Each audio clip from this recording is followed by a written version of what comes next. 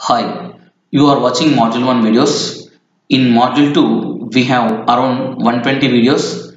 We teach Java with Selenium in real time. So end-to-end Java will be there and end-to-end Selenium will be there in complete real time. We provide classroom training as well as online training. So complete Java and Selenium will be there in real time. Hi, welcome to RAMESHSOFT video tutorials. In this video tutorial, we will discuss about how to execute failed test cases in Selenium automatically, right? So we have different approaches are there. Now first we'll we will run the failed test cases manually. Second one is through programmatically using testng class, and third one using through listeners with different approaches, and fourth one using listeners through suite XML files, right? So in this video we will talk about manually. In the coming videos we'll talk about programmatically and then using listeners, right? Now see here.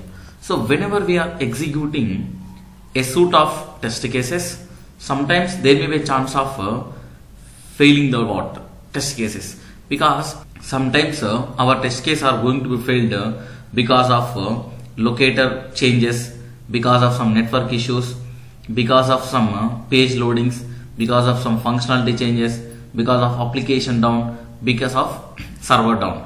Because of these issues, sometimes our test case are going to be failed. Suppose if we rerun that failed test cases, some test case are going to be passed. So how do you rerun the failed test cases?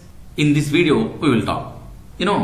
Whenever we are running our test cases through testng.xml, automatically after execution of our testng.xml file, that is after execution of our test cases, automatically testng is going to be generated a folder called test-output folder. In that folder, if any test case are getting failed, automatically our testng is going to generate one XML called testng-failed.xml file. We'll see one by one. Now see here, let me write a sample program. Class. Now I'm taking a class. I'm taking as a failed test 1. Click on finish. Now see here what I'm doing. I am taking one method as a login. I am taking one method as a login. Now just observe here what I am doing. So one more method I am taking as a logout, and one more method I am taking as a compose. Now see here what I am doing. Now inside this I am writing some dummy statements. SYSO of login method, and here I am writing some dummy statements I am writing. Assert from testng dot assert true I am writing assert true, something like I am writing true. Now here I am writing SYSO of, so here I am writing logout method. So here let me wantedly I want to fail this test case.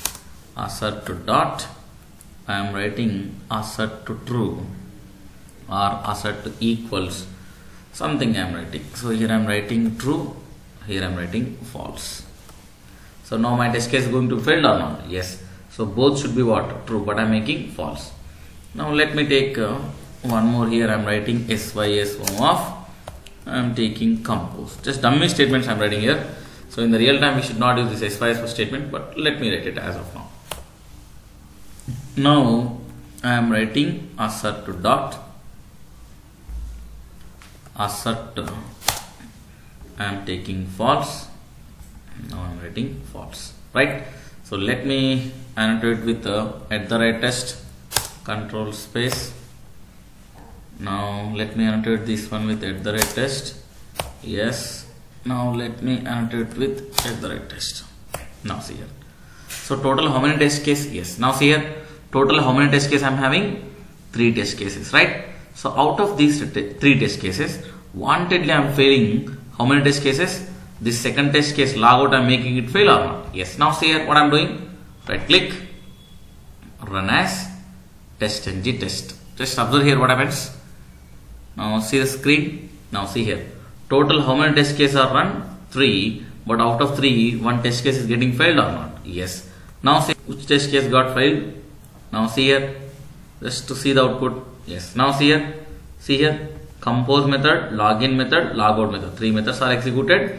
Out of that compose login is passed, but which test case is failed? Logout is failed or not? Because here I am expecting what? True, true. But here I am wantedly passing what? True, false or not? Yes. Now I want to run the failed test cases, right? Manually. Now see here. Whenever we run a group of test cases, a suite of test cases, now see here through test-ng.xml file. Once execution is done, see here, automatically one folder is going to be created. What is that folder? Test-output folder. Just to refresh it, right click, refresh. Now see what happens. Just collapse this folder. Now, are you seeing right? One XML file is there. What is that XML file? test-ng-failed.xml file. Who is creating this test-ng-failed.xml file? My test-ng automatically is going to be created one XML file called, what is that XML file? test-ng-failed.xml file.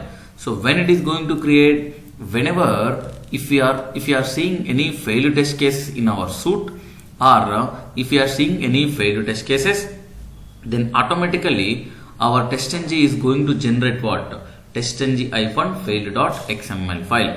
This test-ng-failed.xml file contains all the failed test cases. Now see here, which test case is failed?